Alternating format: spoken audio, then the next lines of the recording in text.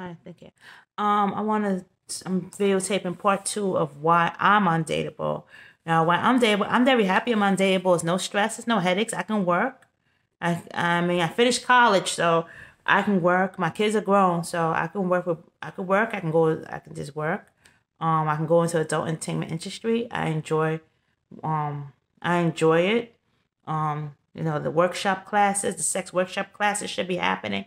The sexual research will be happening permanently by this summer. The sexual research will be here by this summer.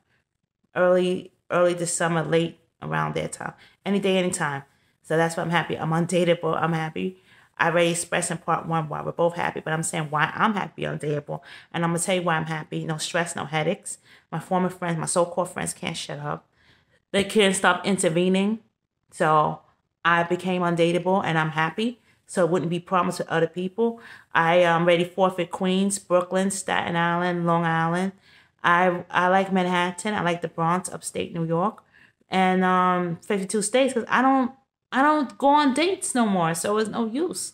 That's like just shopping, eat and go, and then work in the adult entertainment industry and sex workshops, anything in the industry. So that's pretty much, I prefer that. And I prefer to be undateable. I'm happy. Everybody's different. Some people take it differently. I'm saying for me, Lady Treacherous, I'm happy that I'm undateable. I don't have to deal with the drama. Number one, I want to express why I'm undateable. I have it here.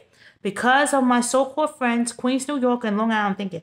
So-called friends, Queens, New York people, and Long Island City, Queens people that cannot shut up neither way, and my mom's past and past behavior as a child and everything else, my mom's past behavior, and Queens people, and my former so-called friends, and these women, my enemies that can't shut up, I have to become undateable. And I heard they're undateable themselves, hand slip.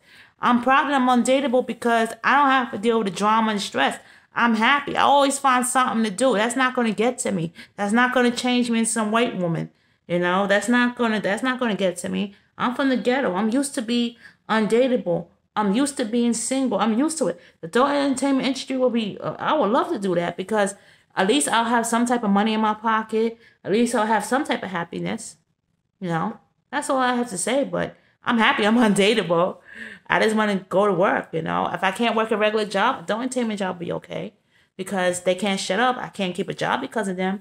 I can't keep a regular apartment. I prefer an X-rated job, an X-rated adult job, any X-rated adult entertainment job because I can't keep a regular job because they can't shut up. They can't keep calling my boss, and I have to stay in the Bronx for apartments and everything else. I'm okay with that. I'm over it. I'm happy that I'm undateable, so I don't have to put nobody through hell. That's all I have to say. Goodbye. I don't want them to know about my... Okay, goodbye.